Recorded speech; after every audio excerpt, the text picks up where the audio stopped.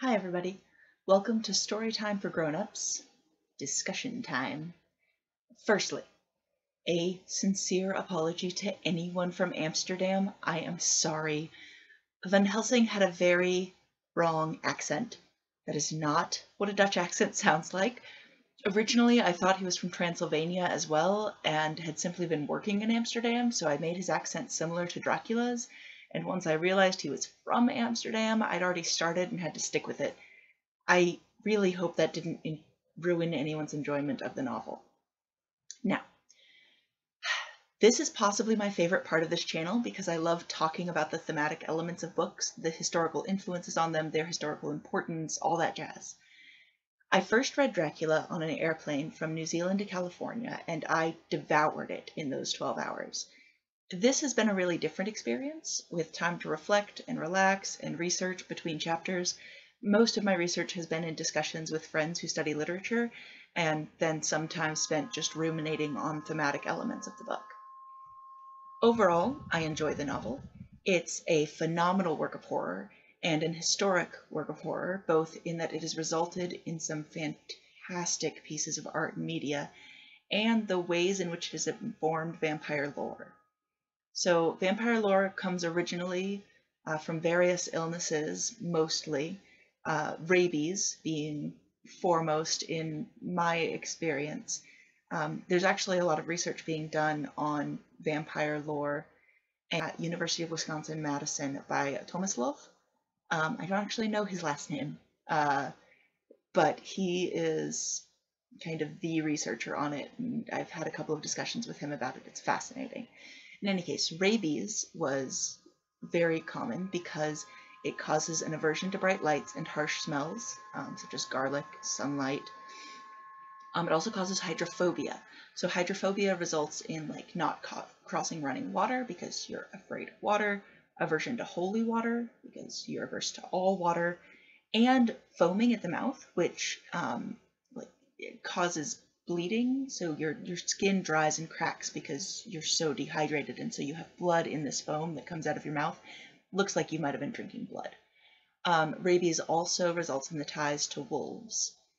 Plague and several other illnesses has also been tied to original vampire lore common to Slavic regions and South America. And these facts have all entered the North American cultural lexicon through, by most ways, Dracula itself. Pretty much any modern-day vampire story has to at least acknowledge the rules set forth in this novel, even if, like Twilight, they choose to approach them in an entirely different fashion. All in all, it's a very fun book to read. So, getting into the facts. First interesting fact about the book. It is an epistolary novel, which is written at the height of the genre's popularity. So an epistolary novel is any work written as a series of documents. Other examples are Frankenstein, Lolita, The Sorrows of Young Werther, which is, of course, the first major romantic big R novel. In Dracula's case, we have a collection of diary entries, transcribed phonographs, letters, telegraphs, newspaper clippings, etc. This was not a groundbreaking decision by any means, but it is an interesting tack to take for horror. So there has been a modern resurgence of this type of writing, in fanfic especially, also in some mainstream fiction. There have been a couple that have been instant messages, and then, of course, Perks of Being a Wallflower, which is also written as a series of letters. Mostly, you get fics written as a series of tweets, instant messages, texts, often online articles, clickbait, blog posts. It seems to act to create a sense of widespread importance to the narrative. So, for example, I've seen it a lot in Captain America fic because it gives this interesting way to discuss the socio-political ramifications of Steve Rogers as a person, his actions, and the high-profile events that surround him and his friends. This is a very modern twist on the genre, as it's easy to see that this was not the purpose of the concept with books like Dracula. In this novel, even the public writings that are used seem to have no understanding of their own importance or the role that they play in the story's narrative. So this creates a more intimate, reader as detective sort of feel. The fact that we're reading private letters also lends credibility to the story, which intensifies the horror. We're seeing things that weren't meant to be read. They weren't written to be believed. As there's no need to lie to your best friend or your diary, it kind of creates the sense of immediacy and realness that amplifies the fear. It's difficult to create the same sensation in a written format nowadays, because most modern epistolary stories involve documents that would have been originally public. Blog posts, tweets, articles. The way in which we document our lives nowadays is very public, which is why the epistolary conceit is used now more to create a global than intimate feeling. Dracula's intent is more comparable in a modern context to the Blair Witch Project than a written epistolary work, and had a similar terrifying feel. With regards to major themes, Dracula has some questionable elements. It assumes a lot about humanity, some of which has changed, and I think for the better, and some of which hasn't. You can easily find yourself nodding along to it and then suddenly thinking, why is that assumption being challenged supposed to be horrific? Why is it supposed to be disorienting? Why am I supposed to agree with X and not Y? It's a very interesting novel for questioning your assumptions. So the first major theme, Dracula, according to a literature PhD student who also studies disability theory that I was able to talk to, was possibly the initial and at very least the codifying instance of the mentally ill person as evil / servant of evil trope. This is an awful trope.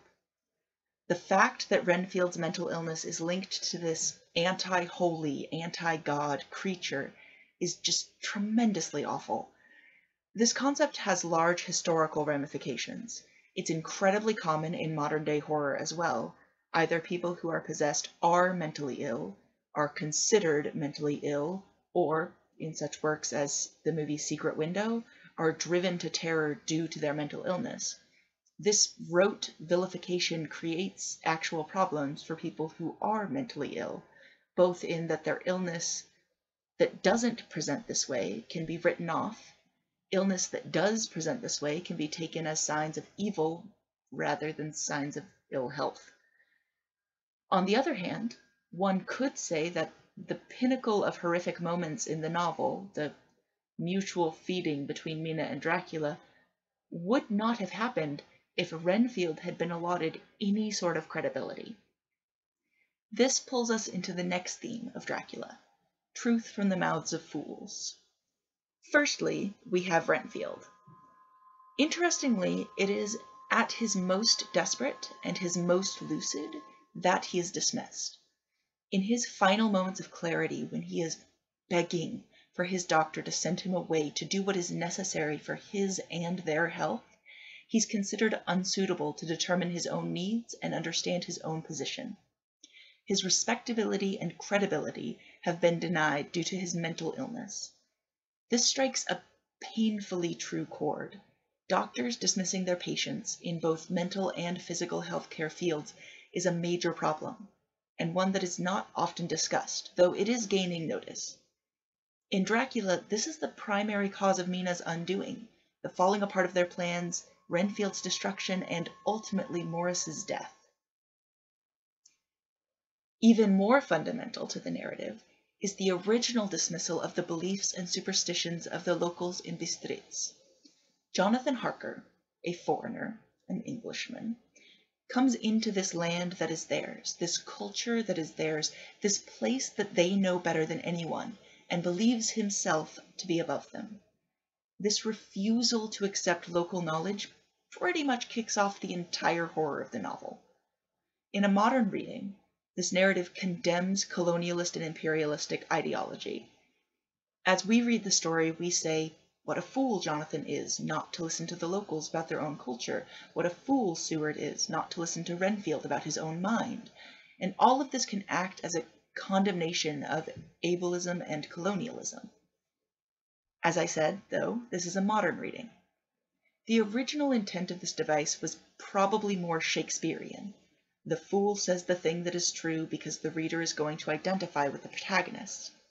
As a contemporary reader, you would not think, why aren't you listening to? You'd think, of course you wouldn't listen to. And therein lies the horror. The horror of, this is exactly what I would do, and I would be in this same position. So while the intent was to draw forth terror by putting truth in the mouths of those you, the reader, would never believe, in a modern context we read how the keeping of these ableist colonialist values created the horror that they must now fight, or at least brought this horror to their lands. And that is one of my favorite things about this novel. So far as themes go, we cannot discuss Dracula without discussing purity. Goodness and purity stand in opposition to vampirism. Vampirism is a blight, an impurity, something that separates one from God and cleanliness and renders you unholy, capital U, unholy. There are some very strong ties here with sexuality. This is subtext because a sexual nature is often described with these same terms, and the fall of Eve is tied to a sexual awakening, but is also heavily textual. Point 1, textually. Vampiric women are described as voluptuous and wanton. Lucy herself, in undergoing the transformation, moves from pure and whole and precious to voluptuous and wanton and enthralling, sexualized terms all. It is the sexuality of these women that shows their evil nature. Again, this ties back to the biblical fall, woman's awareness of sexuality heralding the downfall of mankind. Point 2, on a textual sexualization of vampirism, Dracula, after feeding tremendously and making his way to England, becomes better looking, enthralling, compelling. Additionally, in the scene where he sends the 3 vampire ladies away from Jonathan Harker, it's not because they're ruining his plan, but because Jonathan is his, in a way that reads very strongly of predatory homosexuality, thus, especially for the time period, creating an unnatural sexualization of Dracula. It's important to note that this is a horror novel, written to scare, not titillate. This description should cause recoiling revulsion in readers as it does the characters. It's not that vampires are being sexual that's vilified, but sexuality is itself the thing that causes revulsion. Again and again in the novel, we see that innocence and purity draws you in, and sexuality and wantonness pushes you away. This is a predominant theme, and at times is very difficult to read. So now, related to both the previous thematic elements, and an element separate unto herself, Mina Harker. First and foremost, Mina is better than all y'all. She is better than me, she is better than anyone in this novel, and she deserves better. Textually, she's better than everyone because of her incredible sweetness and purity, but that isn't what I'm alluding to. Mina is incredibly intelligent. She puts patterns together brilliantly and is good in a way that has nothing to do with purity and everything to do with compassion and determination. She's trusting in a way that isn't naive, but rather open and willing to learn and listen and cooperate. The compassion and kindness she shows are textually feminized traits, and ones that kind of indicate weakness to the men of her company, but they are also shown to be necessary to maintaining humanity. This is vastly apparent in her ability to maintain such control over herself, even in the final days when she's called forth by the vampiric women. It doesn't allude to her purity, but to her compassion and her strength that she maintains her own being in the face of these troubles. The beauty of her soul was never in question. In the context of the novel, it is why she's targeted by Dracula. The corrupting influence attacks the purity of the soul, and also why the men flock to her, which is done in a protective and coddling fashion. She gets treated almost as a child when she very much isn't one. This conflation of compassion with innocence does a great disservice both to Mina and to the narrative itself. Due to the inseparability of these concepts, when the men wish to think of her as good, they must also think of her as innocent, untarnishable, naive, and this conflation causes them to question her ability to cope. She, who comforted her sick best friend, lived through said friend's death, lived with the uncertainty of her betrothed's life, nursed her husband back to health, who read all the atrocities that these men had witnessed, not only read, but studied, revised, transcribed these atrocities that they might be well documented and navigable.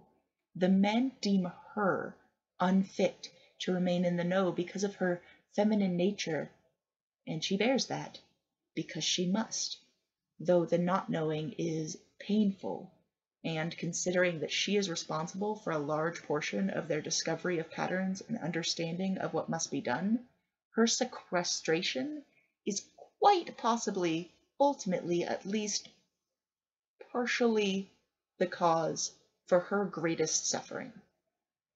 And now, the final element to discuss today, the ultimate demonic moment, the greatest horror of Mina's life. Interestingly, it is not the mutual drinking of blood between her and Dracula. I say mutual only because they both imbibed, but it was in point of fact entirely unmutual, as Mina had no agency in the matter. This is something Mina seems to be capable of enduring without breaking.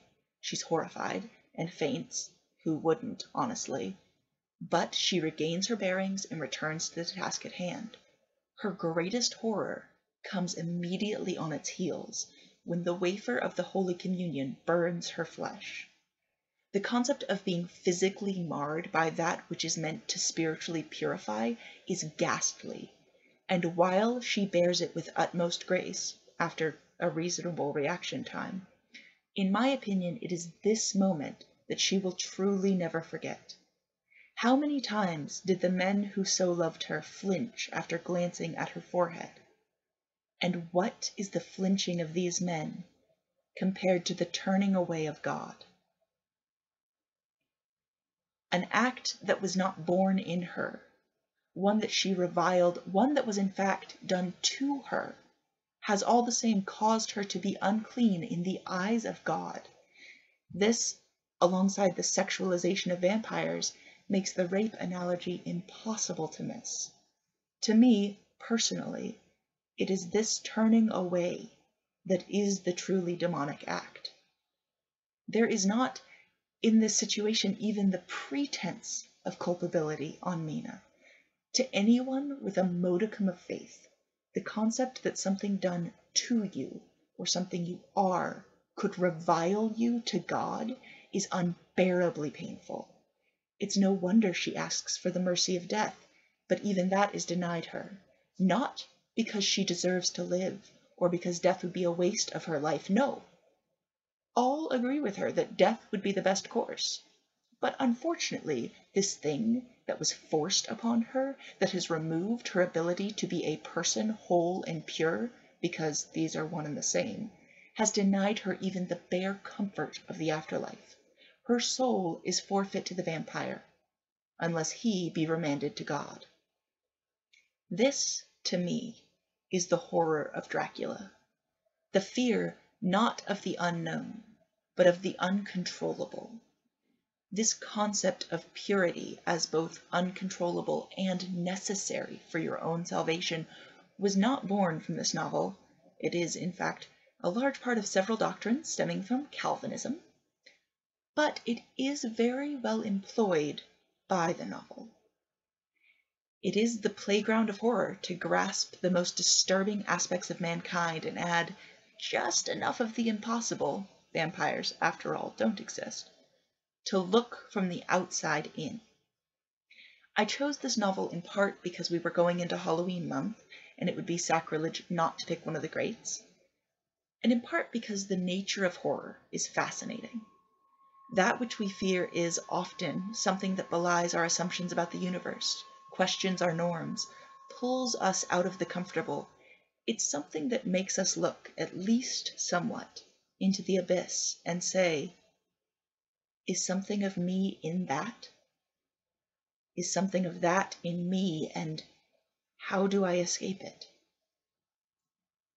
I hope you enjoyed the novel, and for the next week I'm planning on doing some Edgar Allan Poe short stories, and then my next big project is Paradise Lost, which is beautiful, and I am working on my voices.